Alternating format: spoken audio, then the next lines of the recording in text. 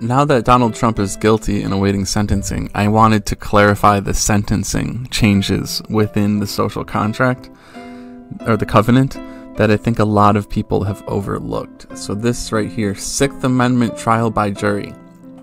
The defendant may request a trial by jury with jurors randomly selected from a voluntary pool. That's normal. Juries consist of 6 members and 4 or more guilty votes is needed to convict. So normally it's a unanimous. So 4 out of 6 is new. Sentencing is also decided by the jury, which is new and different, with the average of the jury's desired sentences taken.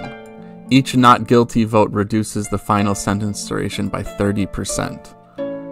So if you get 4 out of 6, that reduces the jury's the sentencing by 60%. If the defendant is found guilty, he or she compensates the jury. If the defendant is found innocent, the accuser compensates the jury.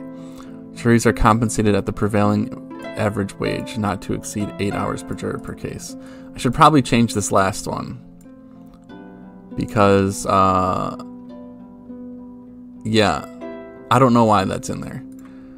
Anyway, the right to a speedy trial was increased from $300 per day for going over the limit to, or $100 was original, now it's up to $300. So trial must be completed within 28 days for rape and murder, 14 days of arrest for serious offenses, and 7 days for minor offenses. Just put of arrest in here. I don't know why that's not in there.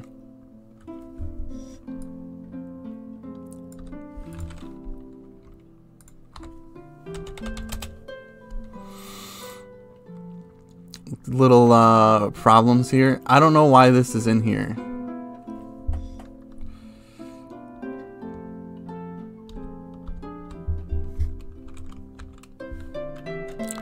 That was a stupid thing to put in. I don't know why that's in there. So, yeah.